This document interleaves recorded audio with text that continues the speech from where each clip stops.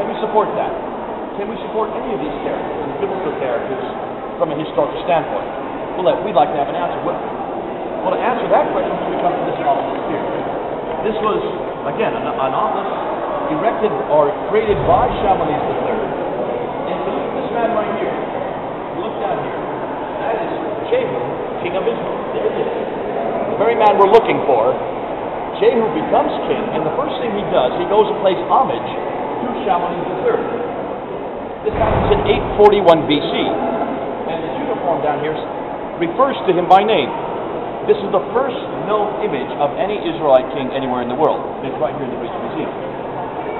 There he is, proving that Jehu did exist, proving that he did become king, proving that he did go pay homage to Shalmanezer III, which supports 2 Kings chapter 9 and 10. That's a second corroboration for both 1 Kings chapter 22 and 2 Kings chapter 9 and 10. That's the corroboration we're looking for.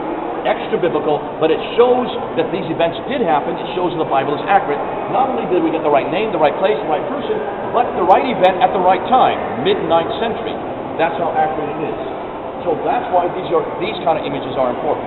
You want a third corroboration? Yes. All right? Let's head on over here.